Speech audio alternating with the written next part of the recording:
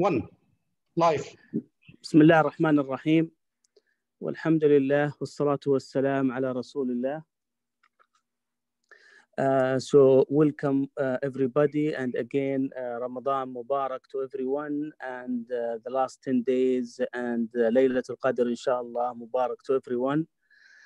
This is the fourth webinar for us in this month in Ramadan, and all it's about the COVID-19 and its relation to all parts of the kidney disease.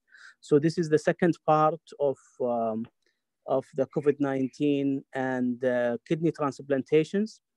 And inshallah, it will be, we'll have after it Ramadan and Eid break. Then we gonna start again of our webinars, and likely maybe one or two still is related to the COVID-19. Then we'll go in general for all renal disease, because actually we see a lot of our colleagues, they get very interested in the webinars. And as you can see, the attendees in the last 2 days back, it was above 2,000 in Zoom, and the same number was also in the live streaming on YouTube.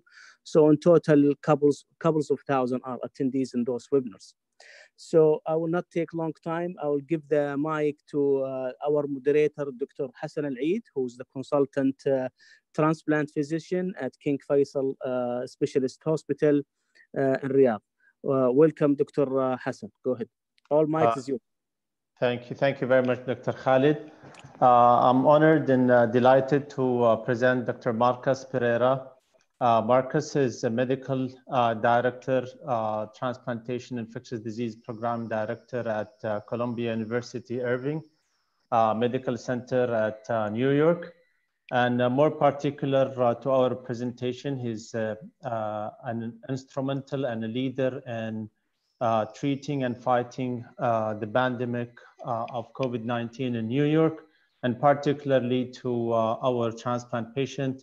And he is first a lead author and co-author of several publications that are already in the press. Marcus, please, the mic is yours. Okay, thank you, Dr. Hassan. It's an honor to speak to all of you, and good evening from here from New York. I was asked to talk to all of you regarding our initial experience with COVID-19 here in New York City among our transplant recipients, and in particular with our kidney transplant recipients. So without much delay, what I would do is just a brief overview of coronavirus. I'm sure many of you already know much of this. And then after this, we will talk about what our experience was in terms of our transplant population, which got infected with COVID-19, and outcomes and risk factors, in particular with a focus on our kidney transplant recipients, and then have a brief overview of some of the data on therapies, which I imagine will be very relevant to any transplant center out there who is trying to prepare for this or in the middle of it. So just a brief overview. As you know, coronavirus is a single-stranded RNA virus that is common in a number of animals, as well as in humans, as you know. And there are several common types that are known at this point. There are 4 common coronavirus: the HKU1, NL63, OC43, and 229E, which are common causes of the common cold, so to speak, and are circulating around the world continuously. And then there's 3 more severe types: the initial SARS from the early 2000s, which is now named SARS-CoV-1, MERS, as you might be more familiar with it, and now SARS-CoV-2. So a little bit more about SARS-CoV-2. It's actually a relatively small virus, and it has 4 important structural proteins. And the one that we talk most about is the spike protein, which forms the function of both binding to cells as well as fusing with them. And then there are a number of other structural proteins that are of importance. And as far as some non-structural proteins, there are 2 proteases, a helicase and RNA polymerase, which come into play when it comes to antiviral targets and therapies. And you may be very familiar as well with the fact that it uses ACE2 receptors for cell entry and its interaction with the spike protein that has generated some controversy about ACE inhibitors, for example. I won't be talking about that today. I believe that Dr. Hussein the other day mentioned that as well. And I trust that you as nephrologists will know far more than I do about that. So the clinical features about SARS-CoV-2 and what is now termed COVID-19, what we know, at least from China and now from a number of reports from Italy and the United States, you know, it has a variable incubation period from 2 to 14 days with a median of 5 days after exposure and development of symptoms. And those symptoms include a number of items, but fever, fatigue, cough are the most common initial symptoms that were reported out from China. And we certainly have seen that in the general population here in New York City. Curiously, there is also additional symptoms that are non-respiratory, including this change or diminution of smell and taste, as well as diarrhea, which happens actually more frequently than we thought initially. And as you know, there's a number of additional symptoms, but those are less frequent. As far as laboratory abnormalities, it turns out that initially it was quite interesting that lymphopenia and or leukopenia were much more common than leukocytosis. And that was a little bit of a surprise. Not sure what that signified initially, but now we think it's probably related to some of the immune dysregulation that these patients experience. And then other findings would be slightly mild hepatitis, an elevated LDH, elevated ferritin, and a number of other inflammatory markers. And then image-wise, as you know, this is characterized by a multilobar viral pneumonia. And these are CAT scans for a number of the patients in China with COVID-19. And you can see several gradations of findings in the CT from mild ground glass opacities to sort of multifocal denser opacities, which still have some ground glass evidence here. So clearly they are distinct radiographical findings that are different from your typical bacterial pneumonia in that population. So the clinical course, as you probably are aware, the vast majority of patients do go through a mild course. That's 80% of them. And they're either asymptomatic or minimally symptomatic and generally recover on their own without probably even realizing that they had COVID-19, which is a problem in and of itself in terms of transmission to others. And we won't talk much about that, but it's certainly a major concern. And then a smaller a portion of these patients do develop moderate to severe and even critical disease, as you can see the numbers there, 14% and 4.7%. And in terms of those two other more severe categories, what we have learned is that COVID-19 has this biphasic process where it is usually initially mild for the first 5 to 8 days after the infection or presentation, and then characterized by this progressive deterioration, usually respiratory in nature with worsening shortness of breath, worsening cough, fevers, and then sort of more obvious development of viral pneumonia, and then progression to ARDS or severe pneumonia if left unchecked. In some small portion of these patients, they do develop multi-organ system failure, and renal failure is a predominant feature of that, as well as mild hepatitis or cardiovascular symptoms, as I'm sure you've read about. And all of that seems to be characterized or underlying this hyperinflammatory syndrome that drives this multi-organ system failure. We'll talk a little bit more about that shortly. The case fatality rate so far reported from studies both in China as well as Europe, and now beginning in the United States, particularly from some large reports from the CDC in the US, it basically ranges from 1 to 7.2%. We believe that it's likely the lower spectrum that is more realistic. And a lot of that is due, we're not sure what the denominator is in terms of how many people are actually infected. As you can imagine, that will drive a lot of these calculations. But what we know is among the patients who do eventually get hospitalized, those numbers are significantly higher. And a lot of the studies will mention sort of this 10 to 15% mortality. Those are among hospitalized patients, sometimes a little bit higher. And of those who are critically ill, meaning either mechanically ventilated or requiring ICU admission, the numbers can be stunningly high, like 49% of patients dying during their episodes of COVID-19. And those poor outcomes have been largely correlated with a number of risk factors, or comorbidities, I should say, including older age, several comorbidities like diabetes, obesity, hypertension, CKD for sure, and like I said, obesity in particular with a BMI over 30. And this hyperinflammatory syndrome, the term cytokine storm has been also mentioned a number of times, and we think that this is the primary driver to ARDS. And the reason why this was identified, or at least mentioned very early on, is that this has been known with the initial SARS as well as with MERS as being sort of the underlying pathophysiology to respiratory decompensation. And this was largely thought to be an upregulation of certain genes and considerable release of pro-inflammatory cytokines like IL-6, TNF-alpha, IL-12, IL-8, among a number of other cytokines. And measuring these inflammatory markers did seem to time very well with the decompensation, where this pro-inflammatory phase was delayed and correlated with the progression of symptoms in a number of these patients.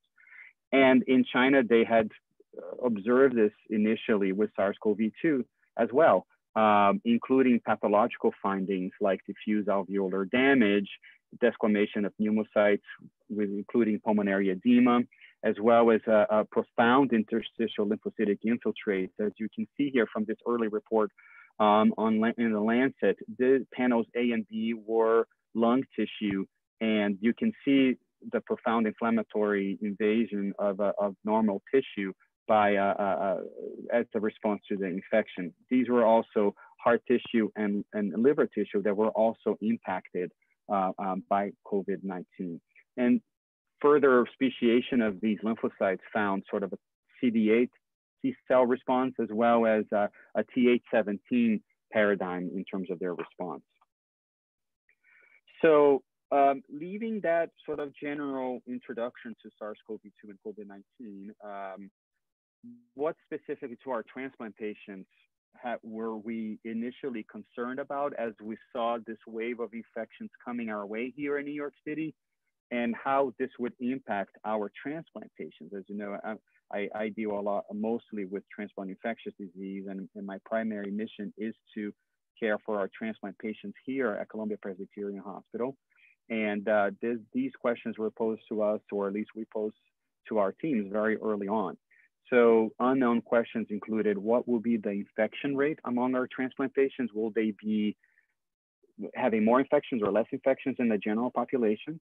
Will there be more infectious or less infectious than the general population? You know, so that we know that from the initial SARS outbreak that a couple of the quote unquote super spreaders in Toronto were actual transplant patients who infected a large number of additional individuals.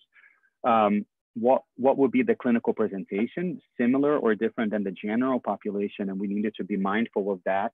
As we know, transplant patients or immunosuppressed patients in general have muted and atypical clinical signs and symptoms when they present with common infections. And would this be a characteristic of COVID-19 as well? And not only just symptoms, but laboratory abnormalities. Would those CT findings that I just showed you, would they be similar in transplant recipients or not? Would our patients be more or less severe than in terms of their disease process than the general population? And you can imagine that a long discussion was sort of occurred in terms of if the primary decompensation is a hyperinflammatory cascade, would an immunosuppressed patient benefit from a diminished hyperinflammatory cascade, or would they have the same amount of decompensation as the other patients? What kind of antiviral therapies would these patients benefit the most? As you know, transplant patients often have difficult courses when it comes to viral infections, not only because of decreased efficacy of drugs, but also with development of resistance. And would we see that with COVID-19, or are we going to see that? What is the optimal immunosuppressive management for these patients? Is it to continue the same therapies or reduce one form or another? And I know that Dr. Hussein spoke at length about this yesterday. And what ultimately will be outcomes in terms of mortality, hospitalizations, but also long-term consequences like rejection and organ failure. And then as we move ahead, or as we're in the middle of a surge of infections, how and when to proceed with transplantation. These were enormously complex questions that we didn't know the answers to any of them earlier in March when we started seeing some of our patients here in New York City.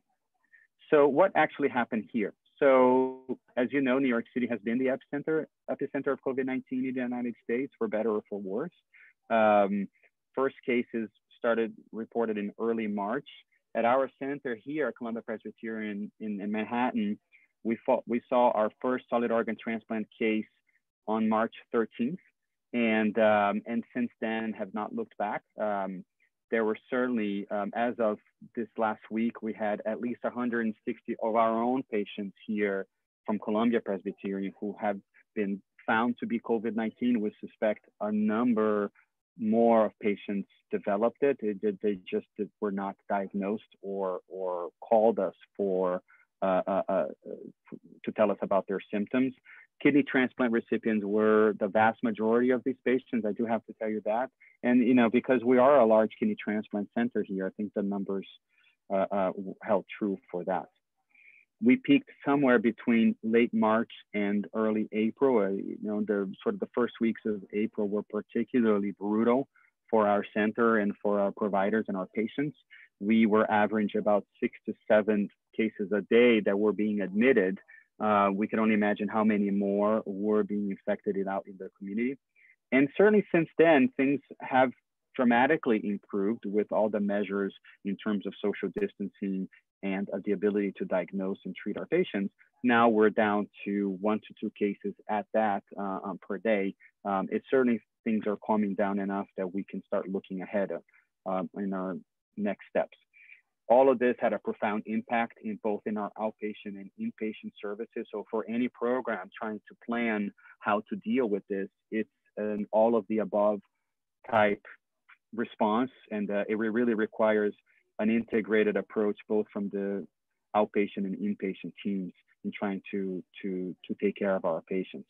There was a near total hold on our transplants, both kidneys, as well as liver, heart, and lung transplants. And now we're only now emerging from that hold.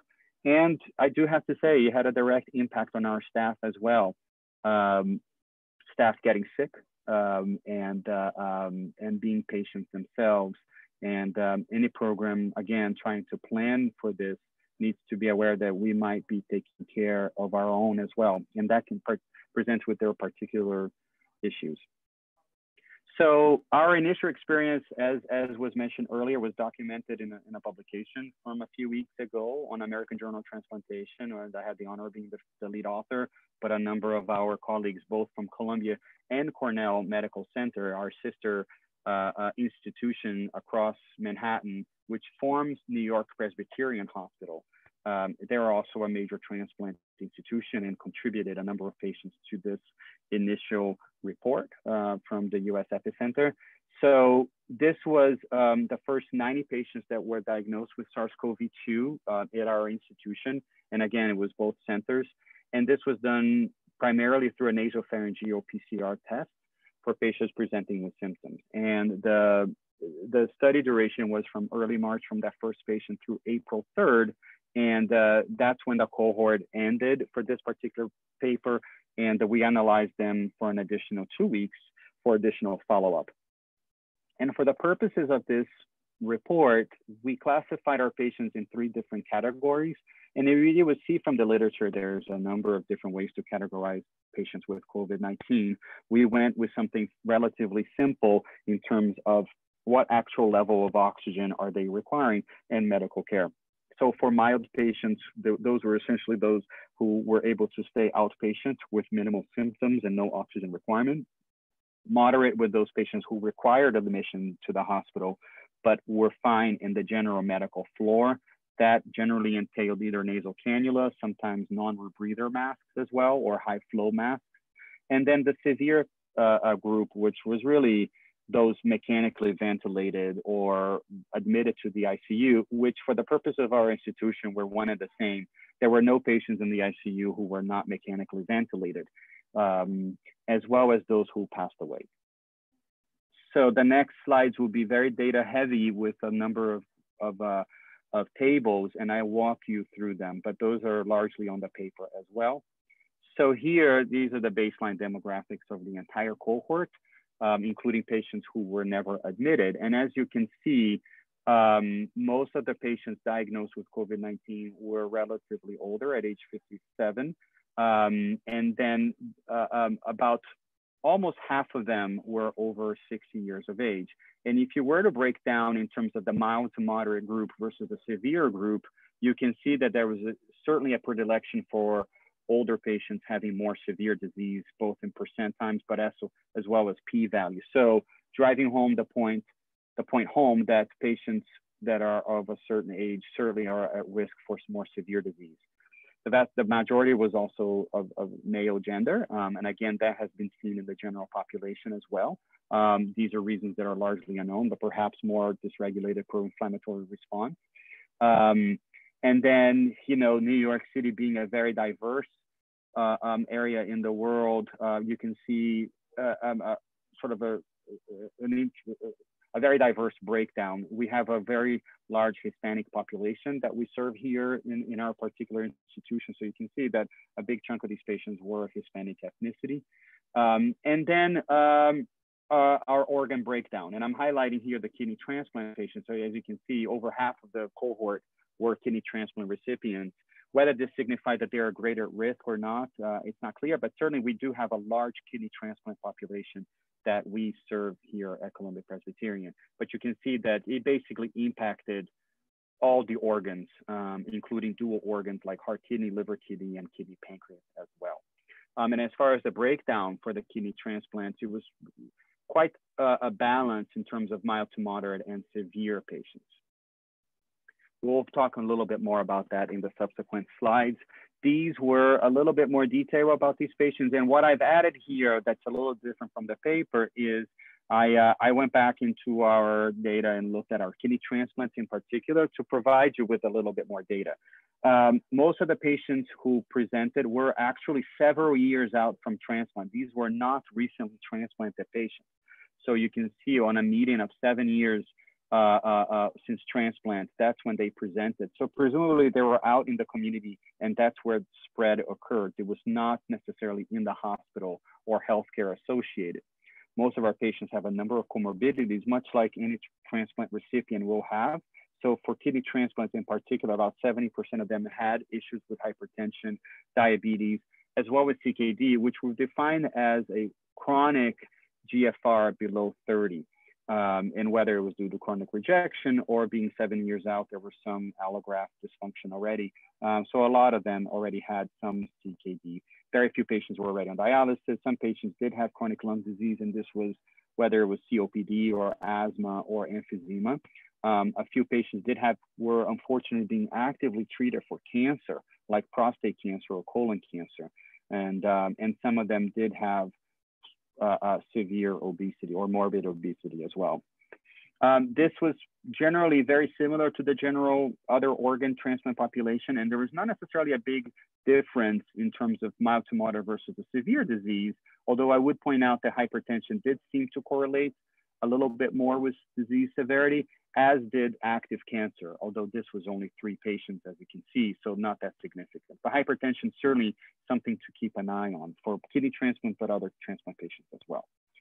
Baseline immunosuppression had been a huge topic of discussion because there were some ideas that mycophenolate could have antiviral effects and therefore be somewhat protective of our patients. We didn't really see that.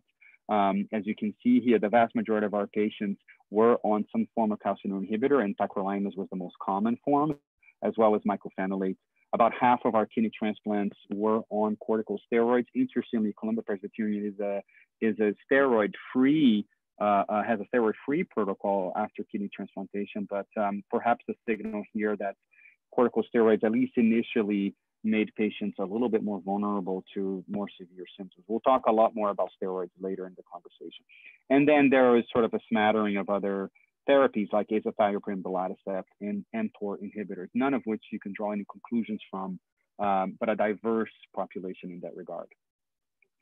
In terms of other aspects of these patients, so in terms of days from onset to the test, we had initially an enormous shortage of test availability. So some of these patients did wait around for a while before they were tested. But in general, patients did not have symptoms for much longer than 7 days.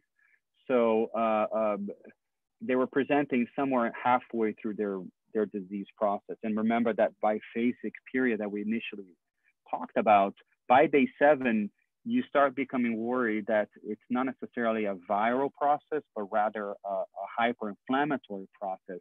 And although the numbers are not necessarily very different here, we were suspicious that these patients presented much later in their course. Very few patients were nosocomially transmitted. These were patients who had been admitted already and for several days and developed symptoms in the middle of their admission and then had a positive PCR test. Not that many, thankfully. But one important aspect of testing with PCR is that we had a number of patients with initial negative nasopharyngeal PCRs who, given the high index of suspicion, whether they were having respiratory symptoms or fevers or even diarrhea, the primary transplant teams thought of retesting them and came back positive. So this is an important caveat. Just because you have one initial negative PCR does not mean that your patient does not have COVID-19. It really relies on that clinician being suspicious and retesting them. And as far as presenting symptoms, it largely correlated with the general population. And this in some ways was an interesting finding that the majority of patients did experience fevers. They did experience cough, fatigue, and myalgias. What was interesting about them, that about a third of these patients did have diarrhea. So diarrhea in and of itself might be a symptom concerning for COVID-19, and this is informative to the providers. So then in terms of degree of severity, as you can see here, about 72% of our patients did get admitted to the hospital because of severity of symptoms. As you would expect, most of the patients with severe disease all the patients were in the hospital, and about 60% of the patients with mild to moderate disease were admitted. So some observations from this initial presentation: most were male, just like the general population. Most were over 60 years of age, and this was associated with disease severity. One thing that was not captured in this data, but certainly was observed throughout a number of other reports, that lower socioeconomic status was certainly associated with, one, developing COVID-19, but as well as disease severity and mortality. And that's an important aspect as we care for our transplantations, understanding their ability to care for themselves and having the resources to protect themselves. Most patients were several years out from transplant, so this really had a strong signal that this was community spread in New York City and New York State. But the ones who were suspected to have hospital-acquired infection, and I'll tell you later, they developed more severe disease. There's a number of false negative PCRs, as I discussed. There was no discernible pattern in immunosuppression, and I hope that Dr. Hussein yesterday talked a little bit more about this. And then as far as our kidney transplant population in particular, it did seem to be equally distributed in terms of disease severity, much like the other organ transplants. A little bit more data for you. This is now from the patients who were hospitalized, so 65 patients. Interestingly, in terms of vital signs, I would say that even though fever was one of the most common signs, that was subjective fever. When we actually measured it, on average, these patients were not febrile at 37.5 and 37.2. And interestingly, the ones with severe disease presented with a lower temperature. From infectious disease, we always know that someone presenting with sepsis and hypothermic, that's actually a poor marker in terms of outcomes. So whether this was already a poor marker for these patients that they presented hypothermic, it remains to be seen, but certainly a signal here that you might want to observe that in your patients. Most patients were slightly tachycardic, and this was not different. However, in terms of respiratory status, both from a respiratory rate and hypoxia, as you can imagine, the patients with severe disease were more tachypnic and hypoxic than the patients with moderate disease. And this was significantly different. So someone presenting with slight degree of hypothermia and tachypnea and hypoxia, beware that they may decompensate more rapidly or will have a decompensation rather than not. So you want to keep an eye on those patients who present to your emergency room. In terms of blood counts in the initial presentation, there was no discernible pattern. Our patients were not leukopenic, as you can see, but many of them were lymphopenic. So you can see here that the lymphocyte count was in general a little bit lower than normal. And we paid particular attention to this neutrophil to lymphocyte ratio, which you probably have read in the literature. Anything in terms of a ratio above 3 to 6 is concerning for poorer outcomes when it comes to the sepsis literature. And we did find that the vast majority of our patients did have this ratio that was elevated. In particularly, the severe disease was higher than the moderate disease, although not statistically significant. In terms of chemistries, you will be curious that serum creatinine levels were elevated for the vast majority of the patients, but did not correlate with disease severity. For our kidney transplant patients, I looked back, they certainly have higher rates of higher creatinine levels at 2.37, but again, it did not correlate necessarily with moderate versus severe disease. They just had, in general, higher degrees of chronic kidney disease. An interesting finding that you might observe in your own patients too is degree of albumin. So although initially for the entire cohort, 3.6 was quite normal in terms of what a normal albumin level is. But when you look at the severe patients, they generally had a significantly lower albumin level. And this has been actually found in a number of studies for the general population as well. And we believe that this just is a surrogate marker for underlying comorbidities and general frailty. So if you have a more frail patient who's slightly malnourished with a lower albumin, be careful as well about them. As you can see here, our liver transplant colleagues were very concerned about whether AST and ALT and other liver enzymes will be significantly impacted, and those were not, as well as the total bilirubin. Those were not significantly different. As far as inflammatory markers, we were very keen on measuring those because of what had been reported out from China. And I have here again the kidney transplant population, in particular for those 46 patients in this cohort. And so going line by line, high resolution or high sensitivity troponin in general was elevated in most patients, but did not statistically correlate with disease severity, although you can see that the numbers were generally higher, 52 versus 18. Procalcitonin, interestingly, was also slightly higher in general, and it did correlate with disease severity. Now, procalcitonin is an interesting inflammatory marker because it generally is correlated with bacterial infections and not viral infections. In fact, actually, that's the major use for this marker in differentiating a bacterial pneumonia versus some non-bacterial process, at least for an infectious disease doctor like myself. So this was very puzzling why patients with severe disease had higher procalcitonin levels. At this initial stage, they were not found to have bacterial pneumonias. But again, procalcitonin could be an interesting marker for disease severity. C-reactive proteins were generally elevated as well at 63. This could be our own lab here. These are generally very sensitive assays, as you can see, and generally did numerically correlate with disease severity at 97 versus 58. Our kidney transplant patients were generally at the lower spectrum of a CRP elevation. D-dimers as an additional lab, again, correlated with disease severity, but were uniformly elevated. So was ferritin. And the big cytokine that we were all curious about was IL-6 levels, and we were able to measure them quite frequently in our population. So they were, again, uniformly elevated at 20. Generally, this is considered elevated, anything above 8. But paradoxically, we're lower in the severe disease group versus the moderate disease. We don't know necessarily what this means. We did measure peak levels, but have not been able to analyze those yet. So I won't be discussing that. These are just initial levels. And our kidney transplant patients were generally with a little bit lower IL-6 levels than the general population. So what to make of this second set of data that I'm giving you? I would just recap that initial hypoxia and tachypnea were associated with severe disease, so be careful about that. Hypothermia possibly associated, so also keep an eye on that. Definitely low albumin is something to measure and make some decisions about. And then procalcitonin was the only inflammatory marker that was statistically associated with severe disease, although every other marker was uniformly elevated in our transplant population. Now moving on to what do we do for these patients? And this is our therapeutic approach here.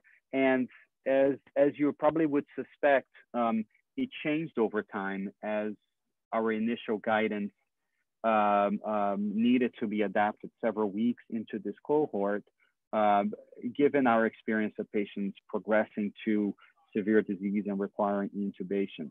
But in general, for those patients with mild disease, whether as outpatients or not requiring any form of oxygen in the hospital, we generally just provided them with supportive care. And this is, again, for the general population. Transplant patients, we will talk a little bit more next, but then for those patients with moderate to severe disease, we try to enroll them in clinical trials whenever possible. So those were remdesivir and sarilumab, another IL-6 receptor blocker that we were talking about, in addition to tocilizumab. Initially, these were very limited in our ability to enroll these patients. So what most patients were treated with, as you would suspect, would be off-label hydroxychloroquine, and initially with concurrent azithromycin. So our initial experience largely was with those two drugs. And given our negative experience with that combination, which the next set of data will underline this, you will see, we quickly dropped azithromycin from our guidance, given sort of its potential QT prolongation along with hydroxychloroquine, but largely because it seemed ineffective in preventing severe disease. And later in our course of managing these patients, we also dropped hydroxychloroquine, which was removed at the end of April from our guidance. By then, remdesivir became more available through a number of clinical trials, and we'll talk about the emergency use authorization here in the United States that came around April 29th, so right around that time.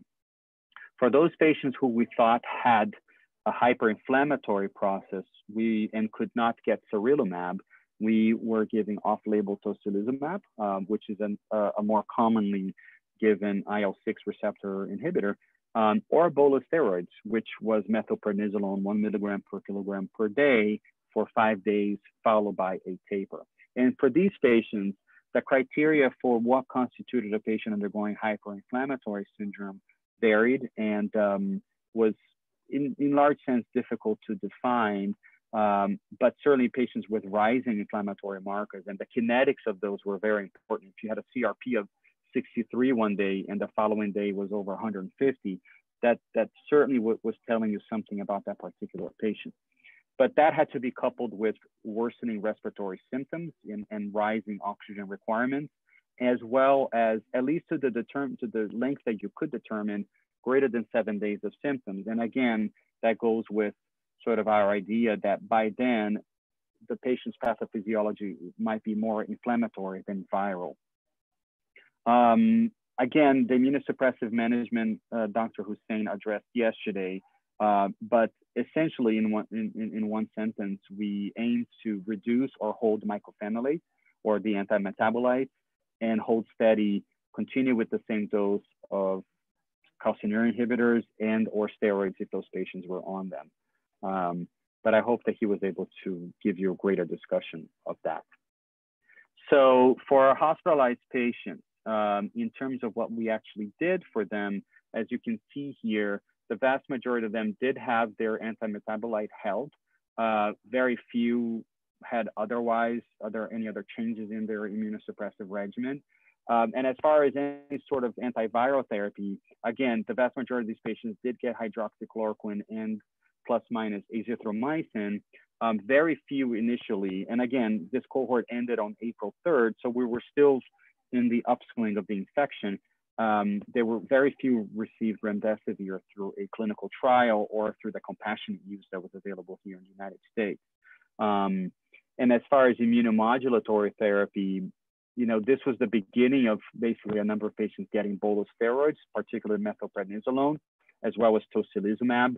And some patients did get IVIG as well. In fact, actually just one patient in this cohort, thinking that that could also reduce this hyperinflammatory cascade. So, and as far as the outcomes, and again, I added the kidney transplant patients here for you to see. These were the highest levels of respiratory support required during their hospitalization. So as you can see here, about a quarter of the patients were on room air, which was pretty good. About a third of them require some form of nasal cannula supplementation. 12% required either a non-rebreather mask or BiPAP or high flow nasal cannula. So they were sort of in that danger zone, trying to avoid intubation. But unfortunately, about a third of our patients ultimately required intubation and transfer to the ICU. Kidney transplants fared about the same as our general organ transplant population, perhaps a little bit less of non-rebreather and a little bit less of intubation, but not statistically significant or not necessarily materially very different than the general organ transplant population. As far as ICU admissions, this mirrored the intubation patients. So 19 of them eventually, once they were intubated, they were transferred to the ICU, which is about a third of the patients. So 22% of our patients were transferred to the ICU.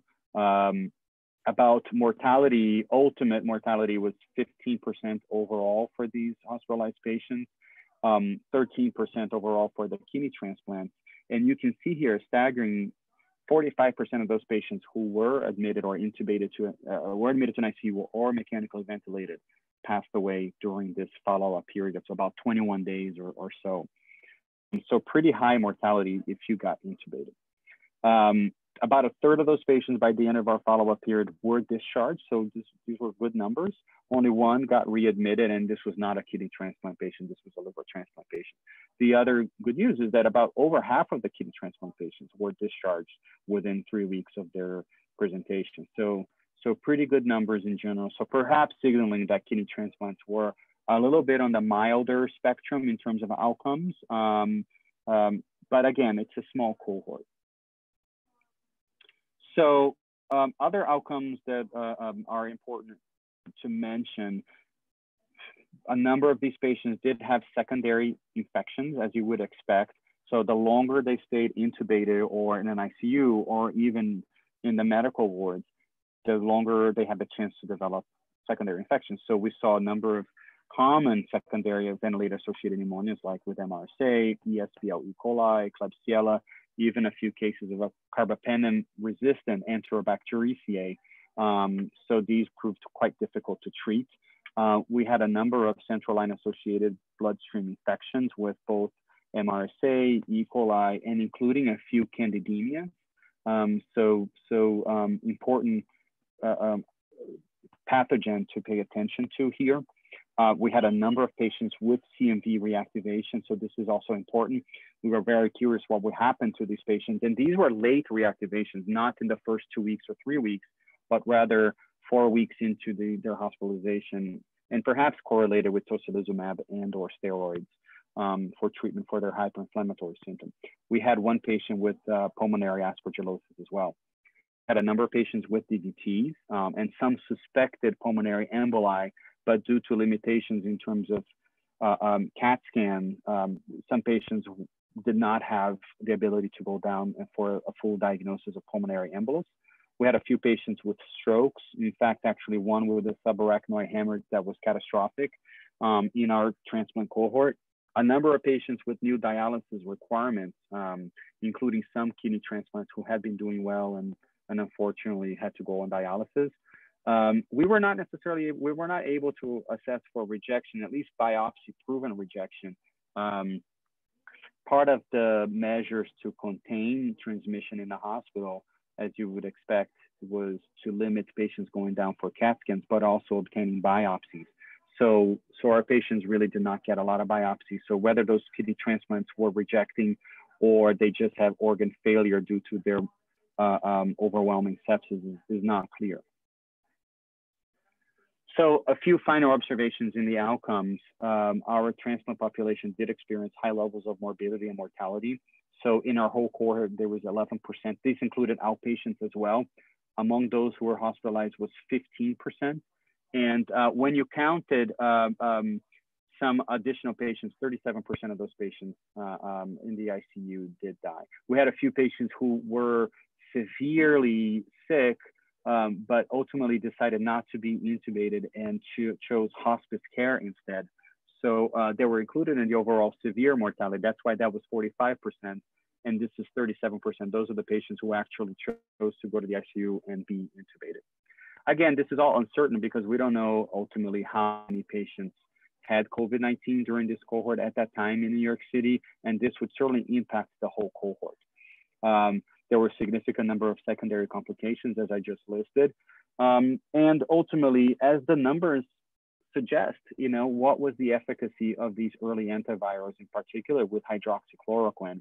You know, we deployed, like many centers in the world, in the absence of any robust data. You know, if you were to do a literature review at that time, all we had was one uncontrolled trial from France that strongly advocated for hydroxychloroquine plus azithromycin, later with some different data being presented from other centers.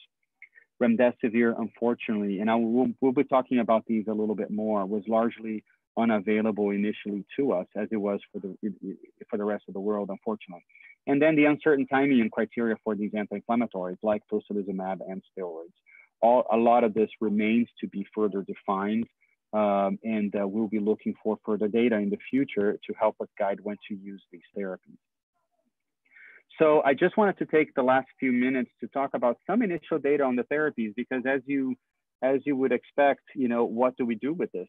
You know, in particular with our transplant patients. So just a brief review of what we have seen in the literature that's noteworthy, that will guide any sort of protocol and guidances that you may have at your own centers.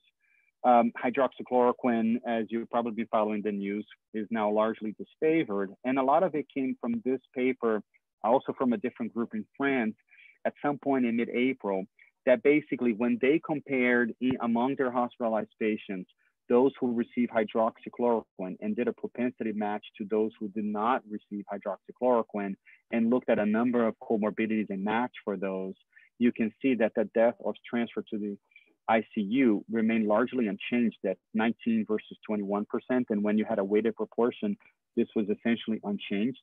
Day 7 mortality may be a slight signal in the hydroxychloroquine group, but when you look at it statistically, there was no difference. And then of acute respiratory distress syndrome, or ARDS, again, no change. In fact, actually, the hydroxychloroquine group had higher rates of ARDS versus the one without hydroxychloroquine. This is very brief. There were a number of additional studies that basically cast a long shadow on hydroxychloroquine as your main therapy for antiviral management for these patients. So what that left us is largely with remdesivir. And this is really what most of us have been geared towards and are trying to treat our patients with, and particularly early on in the disease. So the first report came in the New England Journal of Medicine, and also in mid-April. This was the compassionate use study of remdesivir that essentially there were 53 patients all over the world that received this, and there was no control. And essentially about 2/3 of these patients improved after a median of 18 days. 57% of these patients eventually were extubated, and almost half of them were discharged, and a mortality rate of 13%. Again, this is an uncontrolled group, so we don't know. These patients were generally sicker and with more severe disease, which is why the providers sought to treat them with compassionate use remdesivir. So the mortality is high at 13%, but overall, it was shown to be a pretty safe drug. Now, this graph, or this figure, I should say, I put it here because this is something that you'll be seeing in a lot of the studies, and this essentially is a demonstration of the ordinal scale that a number of studies have been using.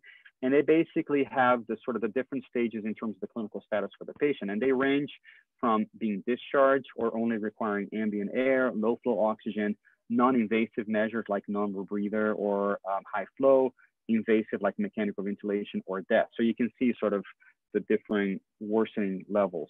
And this is when the patients were at a baseline at the time that they started remdesivir. And in general, anything among the blue line is an improvement. This beige line is essentially no change, and the gray area is worsening of disease after exposure to remdesivir. So by and large, most patients did experience an improvement with remdesivir. What this study doesn't tell you is whether this was due to remdesivir or to just time, given that most patients do end up getting better anyways. But anyways, this was sort of at least a positive sign that remdesivir seemed to have some effect, at least we hope so. And then came late April with a number of studies all being released in one day. If you remember, there was a leak from the WHO, or not necessarily a leak, but an abstract that was on the website that talked about a study in China that showed no difference in clinical benefits to remdesivir. So this study was quite unique because it was done in China around February and March on the waning days of their outbreak in Wuhan, China. So it had to actually be terminated early because they couldn't enroll in more patients. But by and large, it was remdesivir versus placebo in patients who were hospitalized with severe COVID-19. And essentially, they found no statistical significant clinical benefits to remdesivir. So day 28 mortality, for example, was 14 versus 13%, so different. And it made no difference actually whether the patient were exposed to early versus late in their clinical course to remdesivir. Although perhaps somewhat of a signal here, 15% mortality versus 11% mortality in this cohort, perhaps suggesting that earlier therapy is better than late therapy. Few patients, however, were on mechanical ventilation, and about 60% of them did receive corticosteroids. But one thing that is important to note is that of those who were mechanically ventilated, the ones who were exposed to remdesivir had a much shorter duration of ventilation than those who were not. So although there was perhaps not an impact on mortality, these patients were being extubated at an earlier event than those who were not. So perhaps, again, another positive sign from remdesivir, even though the overall conclusion to the study was that there was no difference.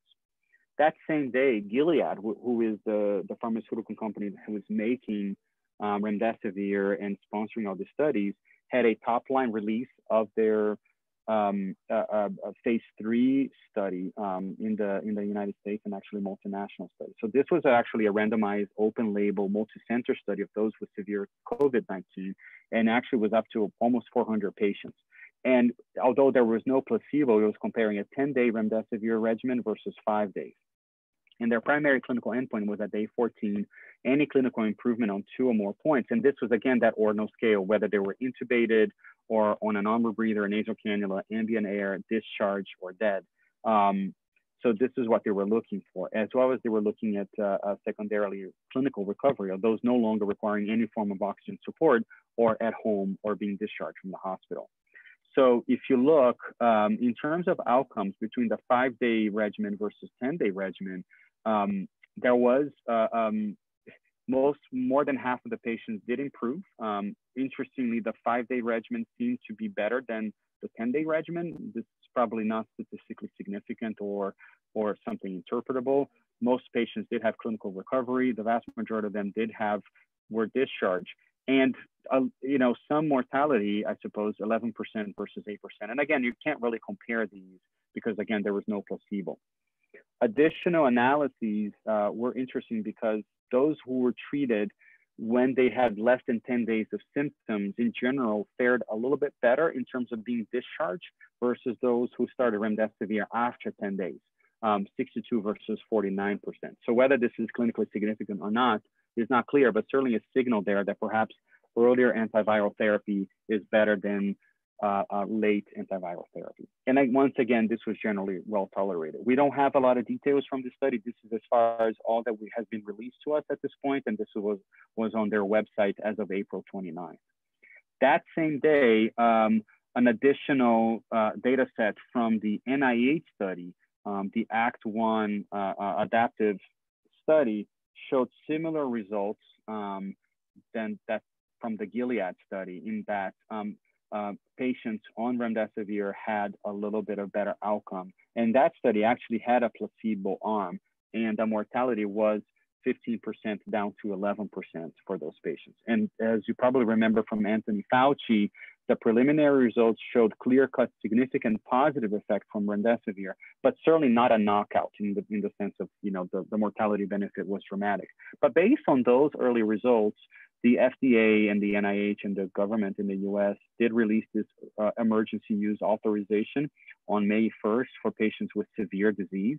That basically Gilead, through the government, distributed remdesivir to a number of academic centers or medical centers in the United States for a direct use of remdesivir. This is outside of a clinical trial where the physicians could simply just prescribe remdesivir for their patient, provided that they met a number of criteria like laboratory confirmed SARS-CoV-2 infection, some degree of hypoxia for sure, they were inpatients, and were willing to receive this.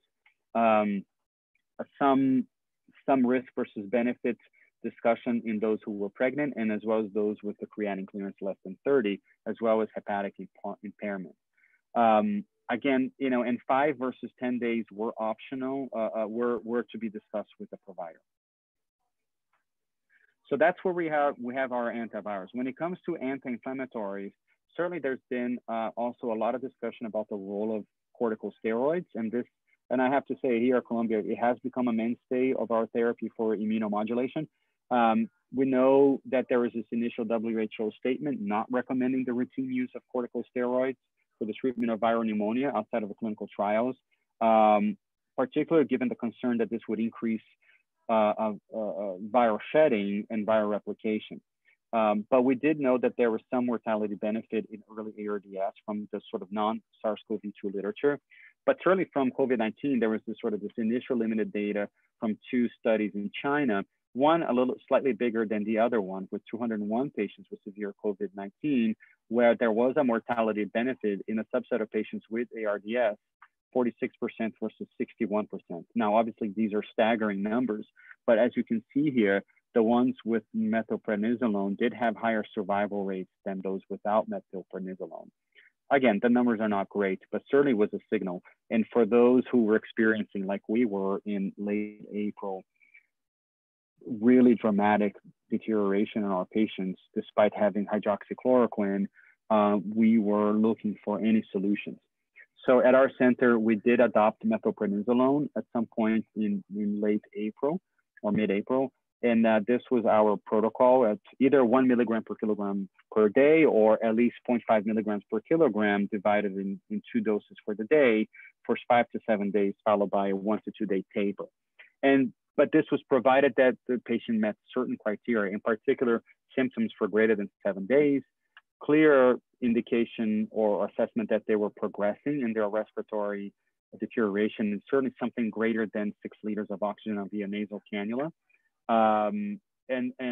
Although we didn't use inflammatory markers here, certainly there was sort of an idea that these patients had elevated inflammatory markers. And ideally, they had received some form of antiviral agents. You know, again, whether hydroxychloroquine or remdesivir, where we're just happy with anything of direct antiviral activity. And although we don't necessarily have a lot of data on that, our anecdotal experience is that we were able to prevent a number of intubations on early initiation of methylprednisolone. That data will be forthcoming with later publications. And as far as tocilizumab, we certainly have used it here on a number of patients. And again, we're still analyzing our data, but we certainly wanted evidence of cytokine release syndrome for those patients, in particular those who lacked any kind of response to corticosteroids. So we sort of had a 2-stage intervention. First corticosteroids, and if they were not improving on that, then give them tocilizumab. And we certainly considered on a case-by-case basis in conjunction with our infectious disease group. We obviously wanted them to be evaluated for sarilumab first, and we're strongly want to support trials as opposed to off-label use of these drugs. But we were certainly concerned about concurrent infections and or encephalopathy with tocilizumab. And the only data so far that has been published, although this is also pre-proof, came from a group from Milan, or in particular Brescia, Italy, in the northern Italy, where they reported on 100 consecutive patients with ARDS that required intubation. 43 of them were already intubated, and 57 of them were on some form of non-invasive ventilation awaiting intubation. And 10 days later, after administration of tocilizumab, 77% of them experienced some form of respiratory improvement or stabilization, meaning that they either were already extubated or their FiO2 or their oxygen requirement did not further deteriorate. 23% of them did worsen after tocilizumab, including 20% of them who passed away at 10 days. And this is just, again, another representation of this ordinal scale. They had their own acronym for it, but essentially this was discharge, ambient air, nasal cannula, non-breather, high flow, intubated, ECMO, and then deaths or poor outcomes. So, and you can see sort of before tocilizumab, 24 to 72 hours after tocilizumab, and then 10 days after, for those patients in the ICU, you can see an overall improvement in their scale, as well as for the patients who were not in the ICU just yet, but were awaiting transfer to the ICU. None of them were intubated because they couldn't be intubated. But after 10 days, there was this improvement. So the timing of tocilizumab, it turns out that it's incredibly important that you do want to, if you think your patient has this hyperinflammatory syndrome, you do want to act early before intubation. With the thinking is that's where you may have the greatest impact in their hyperinflammatory lung pathophysiology. Sarilumab, as you know, is another IL-6 receptor blocker. This is from a company called Regeneron, and they've had a phase 2, phase 3 randomized controlled trial for those patients with severe or critical COVID-19. They've had 3 arms. It was a single dose on day 1 that could be redosed at 24 hours later, mostly for adults, hospitalized patients with COVID-19 within 14 days. And with, like many of these studies, remdesivir study, major exclusion criteria, like an absolute neutrophil count less than 2,000, an AST, ALT greater than 5 times the upper limit of normal, some degree of thrombocytopenia, but also patients who were suspected or known to have active bacterial or fungal infections.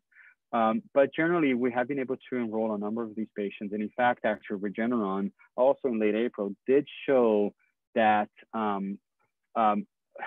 there was a severe and a critical group, and the critical group had a better response to sarilumab than the severe group. And based on that, there's been a change in that protocol in that they're going to do the higher dose sarilumab in patients who are critically ill, meaning those who are either recently intubated or about to be intubated. So so there is a signal that IL-6 receptor blockers are of potential benefit here in our population. So just to sort of finish here, you know, I know I covered a lot. The world has seen a lot in the last 6 to 8 weeks, if not longer. And I think the understanding is that, you know, COVID-19 or SARS-CoV-2 will remain a problem for months and years to come.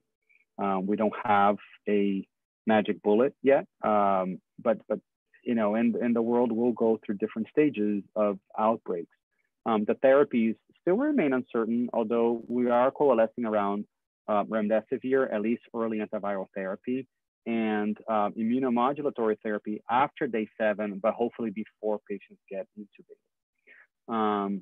Vaccine development, you know, I had this here, vaccine development will be slow, although many of you have heard the news today that a company from Boston called Moderna has released some early reports that their messenger RNA vaccine seems to be very safe, but potentially effective in creating neutralizing antibodies in the few patients in this phase 1, phase 2 study that they just released some data. And what's really exciting about this release of information today is that the antibodies that were produced by this vaccine seem to mimic the type of antibodies formed by those patients who have recovered from COVID-19. So they're hoping that these, in fact, are neutralizing, and in vitro they seem to be neutralizing. and that it was a dose response. So those with the higher dose of the vaccine generated more antibodies versus those with the lower dose. So all seem to match quite nicely here in how we would want the vaccine to respond. But until that is widely disseminated, our focus ought to be on prevention, early detection of COVID-19, and effective therapies, both antiviral and immunomodulatory, for all of our patients. And with that, I think that's the end of my slides. I'll be happy to take your questions.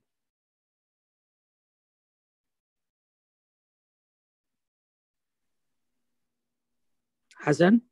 Thank you very much, Dr. Pereira. That was very enlightening and thorough talk. I will open the podium for question. I'll start with one question from the audience. Do you know the incidence or the point prevalence of COVID infection among the total transplant population you're caring for? Good, that's a great question.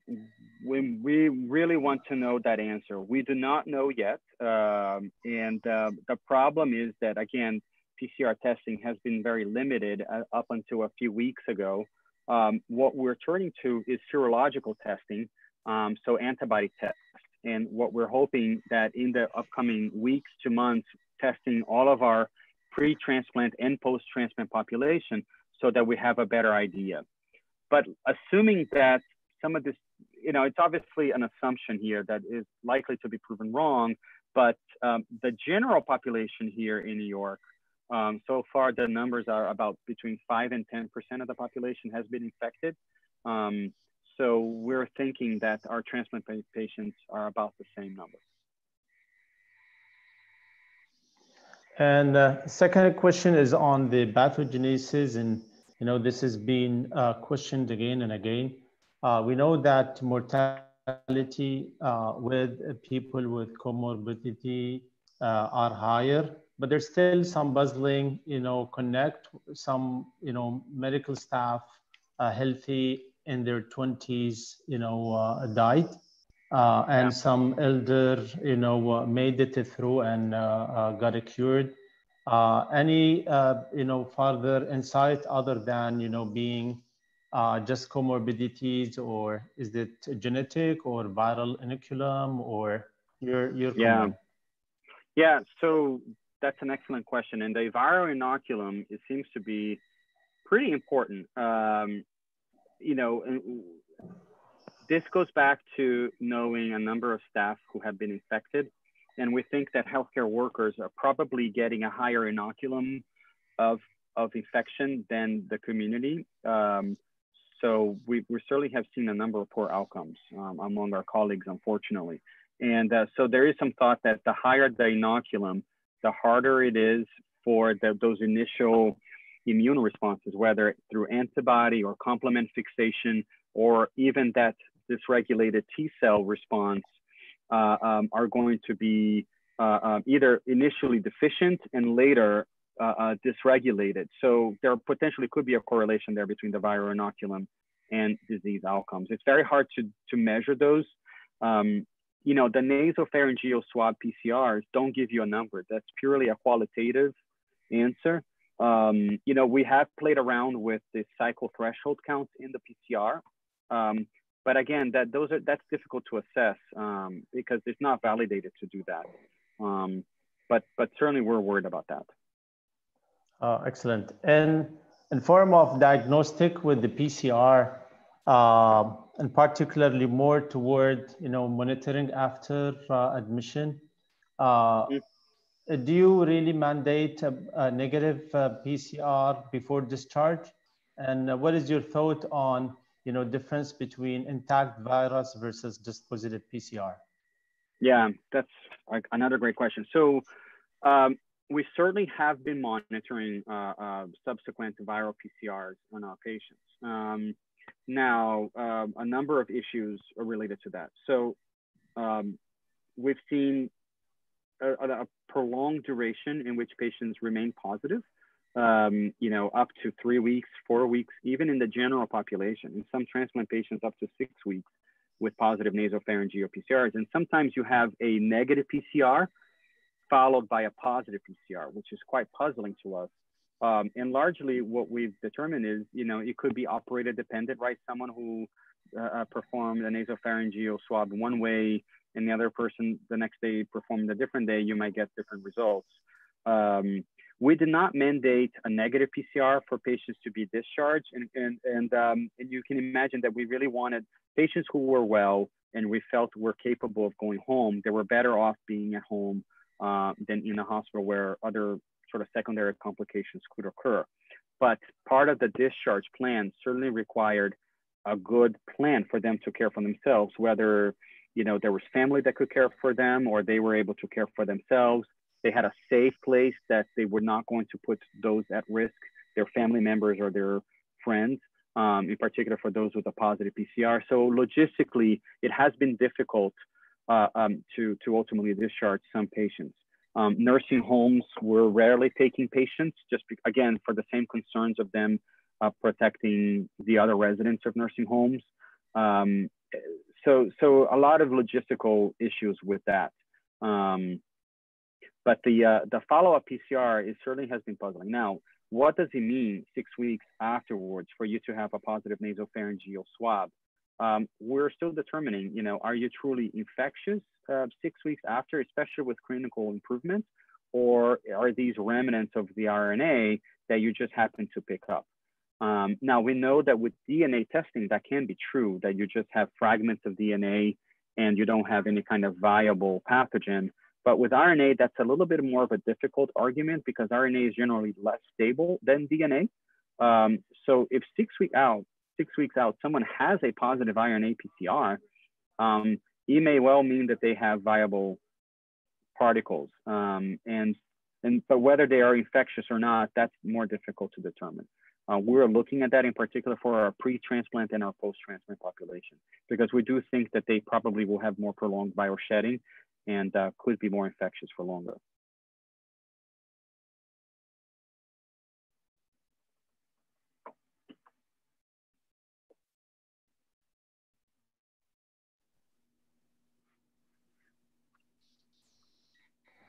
Second question is, on the clinical manifestation and particularly for patient presenting with diarrhea, did you find an increased risk of acute kidney injury in these, particular subset of patients? And in form of therapy for diarrhea, any special therapy other than supportive care? Great question. So we did find some patients presenting with severe dehydration in the general population, which luckily was more readily corrected for those patients. You probably have seen some in the literature that, diarrhea as a presentation for COVID-19 may be associated with milder outcomes. Again, because that's something that you can more easily correct with IV fluids and parenteral nutrition. What we have seen, however, is that not everybody necessarily recovers rapidly. Some patients may simply just have a more delayed evolution to respiratory symptoms, whereas, for example, the inoculum was gastrointestinal initial, but those patients probably experienced some form of internal spread to their respiratory tissue and then later developed respiratory symptoms. And in fact, actually, we've seen some deaths in those patients as well, but more prolonged. So they generally develop that progression much later on.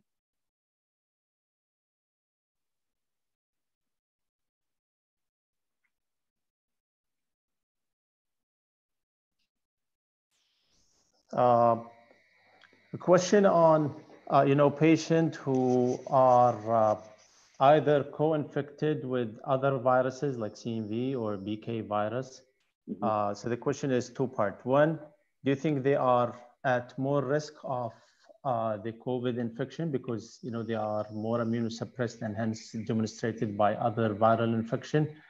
And in form of therapy, anything different did you do for these subset of patients?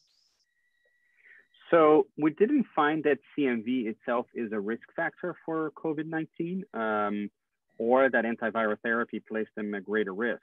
we did find that, for some of those nosocomially spread patients, they were in the hospital receiving therapy for rejection. So whether they just had, whether it was because the inoculum in the hospital was a higher, or whether it was due to their more severe immunosuppression, those patients did have poor outcomes. One of them has been intubated for several weeks, and another one passed away. So immunosuppression itself, intense immunosuppression, seems to be a poor prognostic factor. Now, CMV, what we have seen is more a secondary complication from COVID-19, and whether it's from the infection itself, given high levels of TNF alpha or high inflammatory levels that then subsequently reactivate CMV, or because of the steroids and tocilizumab, that remains to be teased out. But certainly tocilizumab has been reported as an agent that can cause CMV reactivation. So we have recommended all of our transplant patients who receive tocilizumab to be monitored for CMV and perhaps even go on prophylaxis. And this would take us probably to the second question is, would you give bacterial, fungal, viral prophylaxis, especially in those who received the steroid or tocilizumab? As we have seen, in the 4th week, late complication, patient develop candidemia and other bacterial infection? Yeah, so we're defining the protocol right now, but I certainly think that there is we will be advocating for CMV prophylaxis for those who receive tocilizumab, provided that it's safe in the sense of bone marrow suppression. So we will go with valganciclovir for those patients. As far as bacterial and fungal prophylaxis, we have not coalesced around that idea just yet, and namely because we're worried about multi-drug resistant infections, as well as C. difficile. We haven't seen a lot of C. difficile, but we're worried that we will be seeing probably in the subsequent weeks downstream effects from all the antibiotics that some of these patients are receiving. In form of therapy, I think we were in an intense need to treat, and that's probably we kept the threshold very low to use anything, and that's what we did for hydroxychloroquine. Several questions are coming. Are we doing the same, with remdesivir or other? At least there is no randomized controlled trial, compared to placebo that show that it is positive. And, whether from the compassionate use or the other 2 studies, even if it is, positive, if you look at it from positive side, it's not really the treatment that would cure the disease. What is your comment?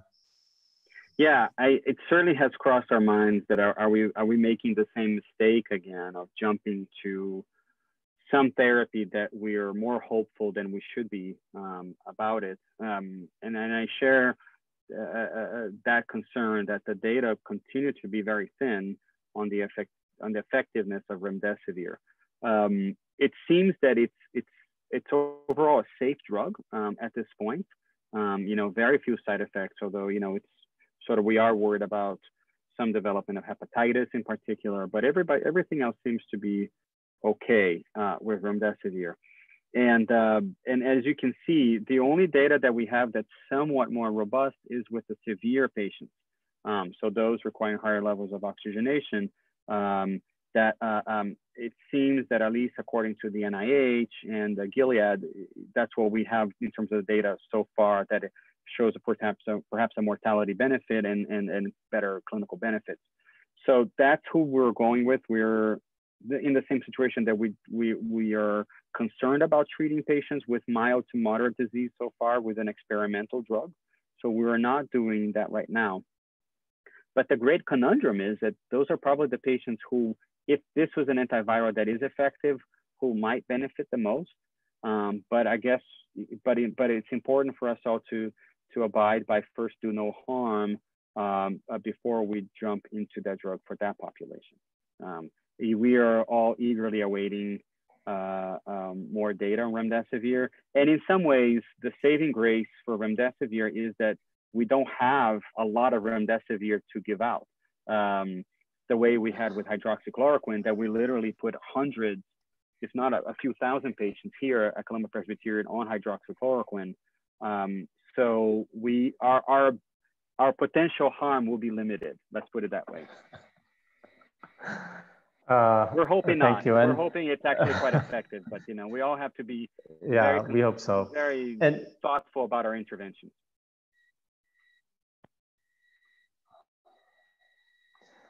And what is your comment on using either IVIG or plasma from convalescent patient for either early moderate disease or late in the disease process?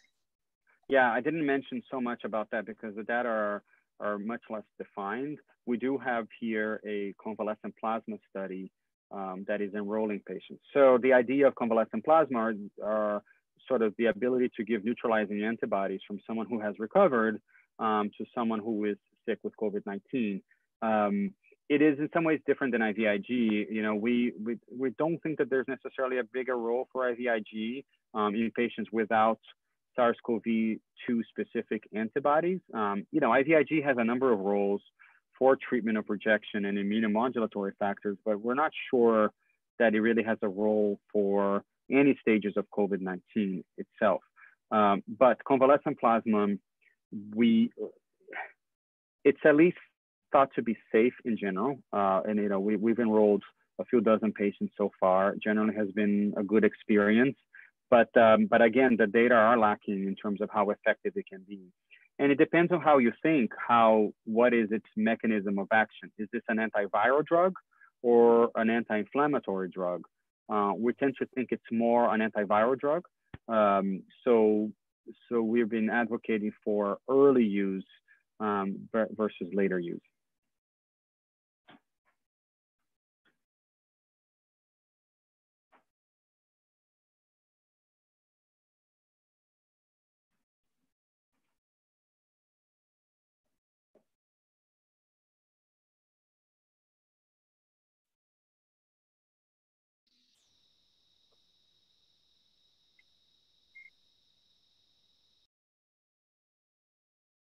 Can you describe particularly the I can hear, we can hear you well, okay. Dr. Pereira. In form of staff safety, particularly the transplant team, can you describe your experience in New York? Like how many of the staff got infected, nursing, physician, surgeon, coordinator?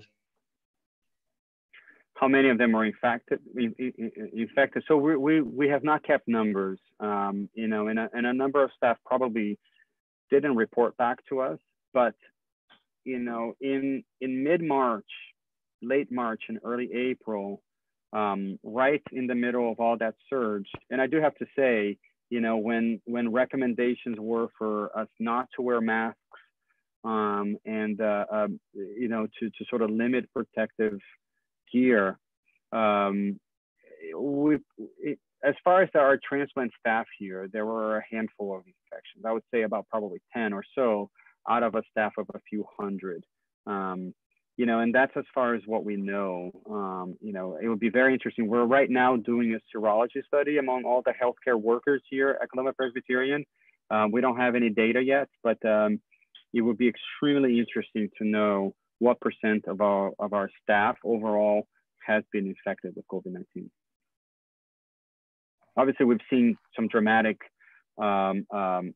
stories about young nurses and even physicians who have passed away, probably from that inoculum effect rather than anything else. Excellent. You know, on the same line, a question particularly from nursing asking, would you like do random PCR testing or mandate any testing and the staff coming back to practice? Well, for the staff, so those recommendations changed every few weeks or so, and it was largely dependent on the availability of PCR testing. So in the beginning, we were reserving the few PCRs that we had for patients so that we could diagnose them and prevent hospital spread. But at this point, since PCR is the issue has been resolved and we have largely availability of those tests. Anyone who has any symptoms gets tested, or anyone who wants to be tested, who thinks they could be asymptomatic carriers, gets tested. But there's no mandatory rule for all the staff being tested right now. So we have not mandated that. For inpatients, anyone coming in gets tested so that we can, triage them into the appropriate units. And for those who are negative, they get periodically tested in the hospital so that we can determine that they are uninfected still. And for those who are infected, like we mentioned before, they do get, beginning in week 2 to 3 in their disease course, they start getting PCR testing so that we know when they could clear, so they could leave the COVID unit. The last part of the question is, questions here are on the restarting transplant. Yeah. What is, the metric would you use to suggest to restart programs, and whether in form of urgency for transplant or, low scale, high scale, or back to the new norm? Yeah, it certainly will be some time before we're back to normal. But we have begun scaling up. Right now, the hospital is in a transition period from clearing out some of the OR rooms that were transitioned to ICUs back to normal operating rooms. And priority will be given to some of the transplant sections of the OR floor so that they can restart. We have a huge backlog of patients, both awaiting living donor transplants as well as deceased donor. Now, the living donors in some ways are much easier to start, as you can imagine. So those are all queued up at this point, and in the next week or two, once everything is sort of back in fashion, they will be reinitiated. As far as deceased donor, we've been working very closely with our organ procurement organization, or OPO, here in New York, in terms of evaluating donors.